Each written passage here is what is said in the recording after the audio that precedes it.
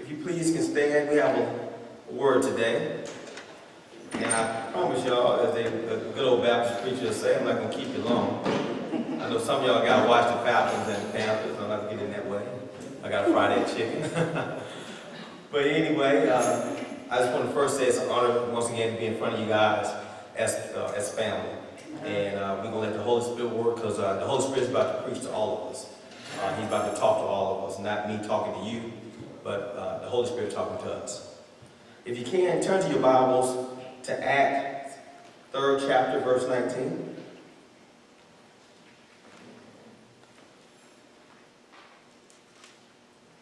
Acts, the 3rd chapter, verse 19. When you come get there, please say amen. It reads, "Repent then and turn to God, so that your sins may be wiped out, that times of refreshing may come from the Lord." I repeat, repent, then turn to God, so that your sins may be wiped out, that times of refreshing may come from the Lord. Please bow your head. Heavenly Father, we come in today to thank you for the word. Thank you for your power in our lives, your grace and mercy. Let this word touch someone's soul and life. Say these things in Jesus Christ's name. Amen. Amen. You may take your seats. The title of the word today is "What a Gift." I repeat the title of the sermon today is "What a Gift." Then it's Christmas and the time of giving. And I think about the gift, the best gift I ever got. And that gift is salvation. Amen. You think about salvation. Let's talk what exactly salvation is. Salvation is being saved from the righteous judgment of God upon the sinner. Salvation is being saved from the righteous judgment of God upon the sinner. If y'all don't mind, let me read something right quick, okay? See, a lot of people think that salvation means being saved from yourself or the devil. But that is not accurate. All have sinned against God and under judgment of God. The judgment is known as damnation. When God condemns to eternal hell all of those who have offended him by breaking the law. It does not mean that God is unfair. It shows that God is holy. God must punish the sinner. But he has provided a way to escape that people will not face his righteous judgment. This means that God is both holy and loving. He must manifest each quality equally. So being saved from the wrath of God is called salvation. If you want to escape the righteous judgment of God, then you need to trust in the sacrifice of God. You need to be made right before God or by God. This righteousness of Christ is given to you if you accept him, trust in him, and believe in what Jesus did. This is why the Bible says that we are saved by grace through faith.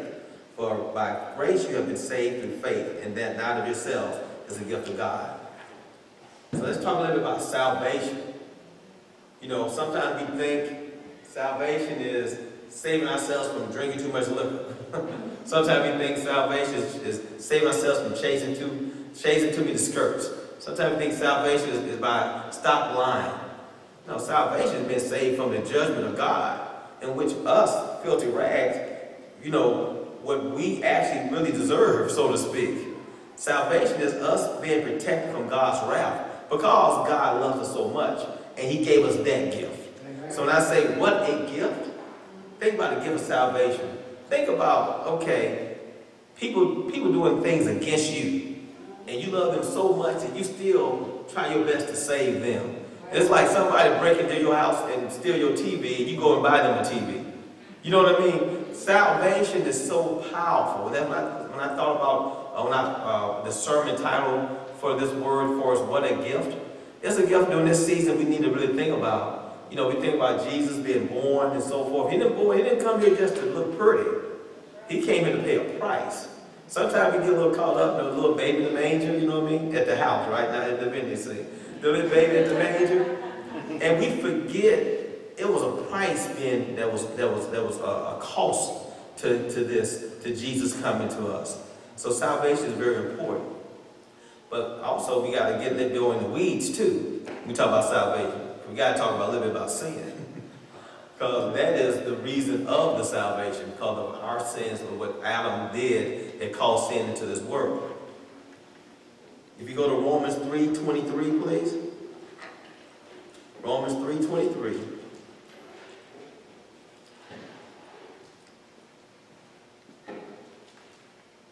And it reads, for all have sinned and fall short of the glory of God. Sometimes we have to get us a mirror and look in that mirror and just call a spade a spade. You really can be delivered once you face who you really are. We all are sinners. Now, I know sometimes we don't be stepping on toes, but Elder Coleman is a sinner. Okay? Pastor Reese is a sinner. Marcellus Drew is a sinner. But we are saved, and we know that. And see, once we can look in the mirror and come to grips with that, and realize that we need God to cleanse us from our sins. That's one of the most important things for reality. You know, I go to call a spade a spade. Every morning I got to say, Dwayne Coleman, you are a sinner. And what you can do better today. But one thing I do is chase Christ. Because through his salvation, through his sacrifice, I got a second chance of eternal life with my Father. He knows I'm not perfect. He knew what I was going to do last week, 15 million years ago. But he gave me an out. He gave us an out, which is salvation through our Lord Jesus Christ. But also, we talk about sin. Let's take a look at something else. Romans 6:23, if you don't mind.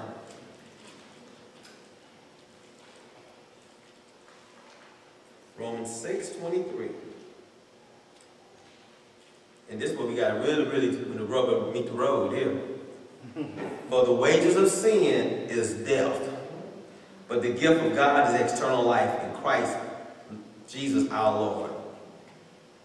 This means sin, we earn our way straight to hell. And when we finally wake up and recognize that, to realize this is no game, this is, how can I put it?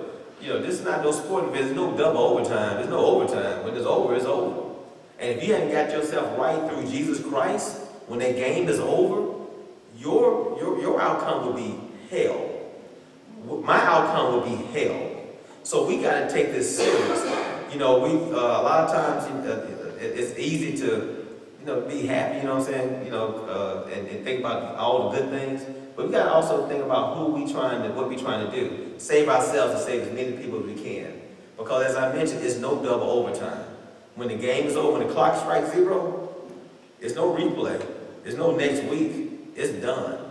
So we got to really take this sin thing to realize the results of it. But that's why God, he knew that we couldn't do it on our own. And he sent his son for us. Yeah.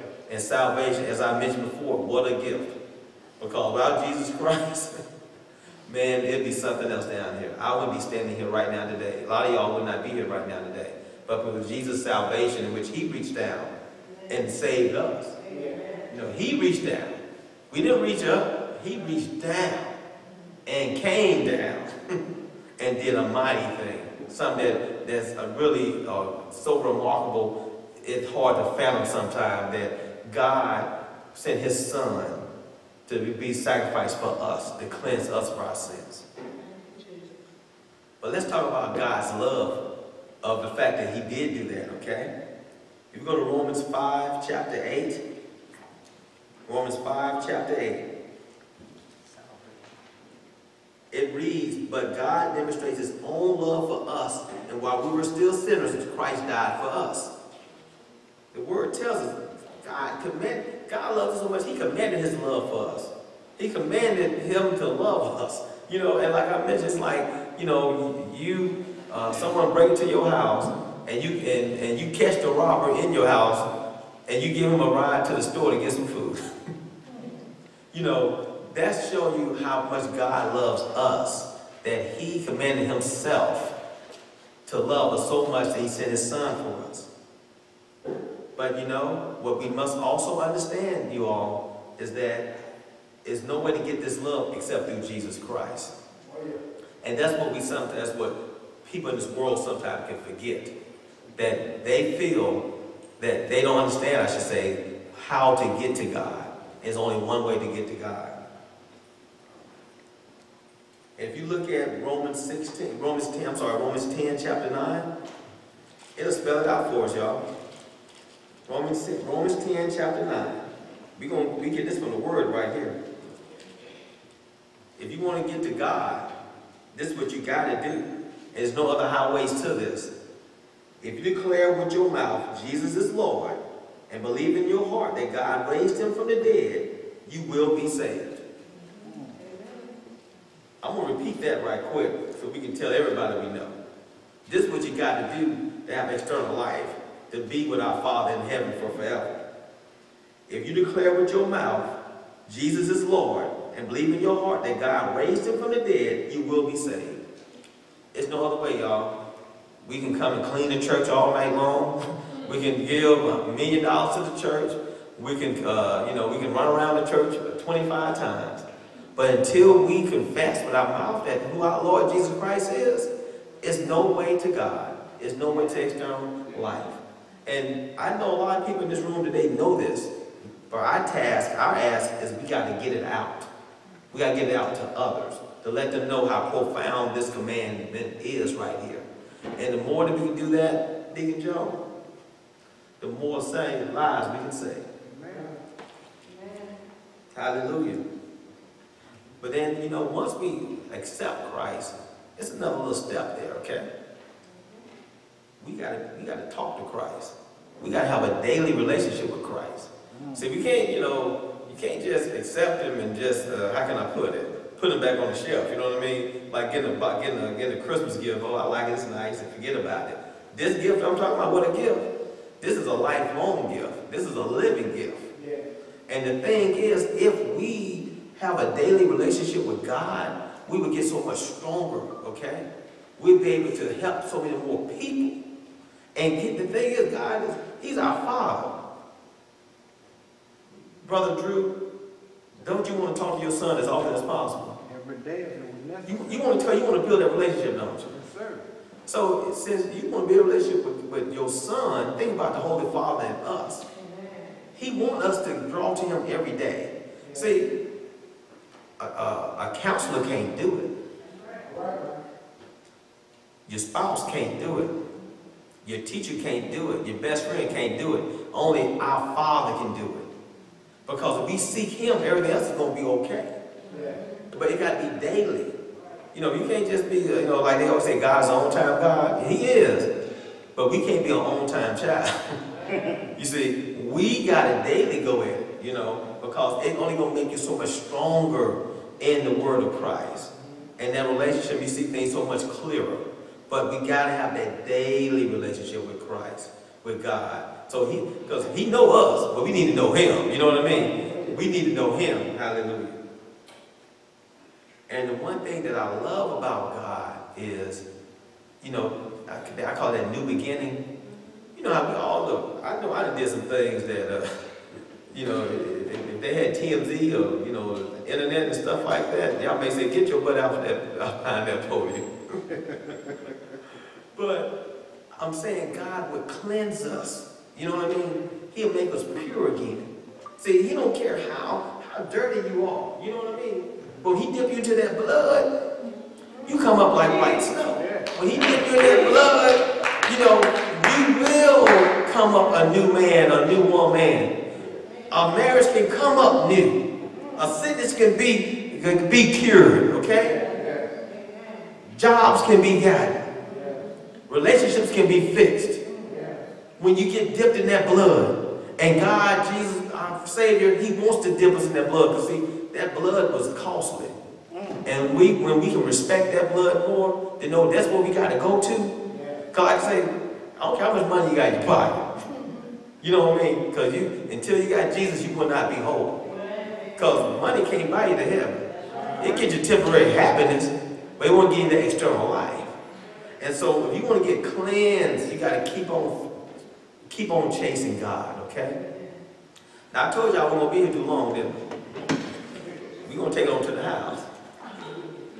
But it's some factors I want to talk about when it comes to salvation that I would like to leave y'all with. You got to have faith.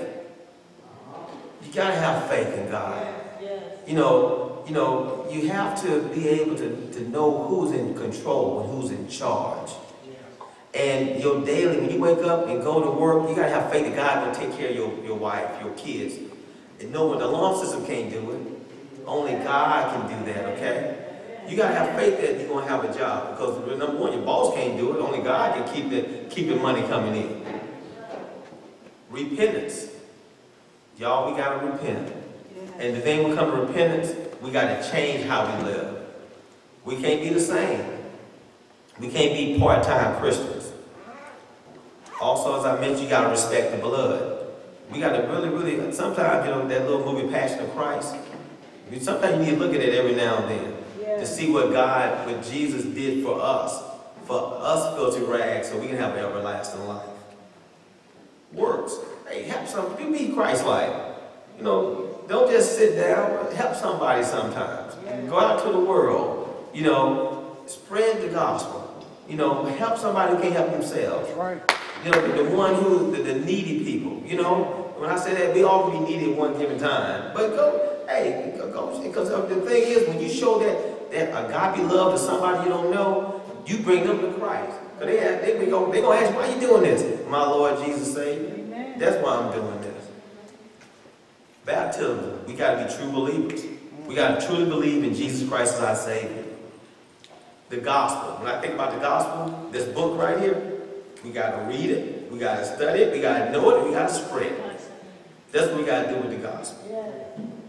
Confession. That's that daily walk with Christ. Every day, hey, God, you know I did. Hey, help me out here. Help me get over this. Confess with your heart and your mind your shortcomings so God can make you whole. And the last thing that we got to do is just be thankful for grace. Be thankful for grace, because without grace, I tell you, we'd be in a heck of a fix. So be thankful for grace.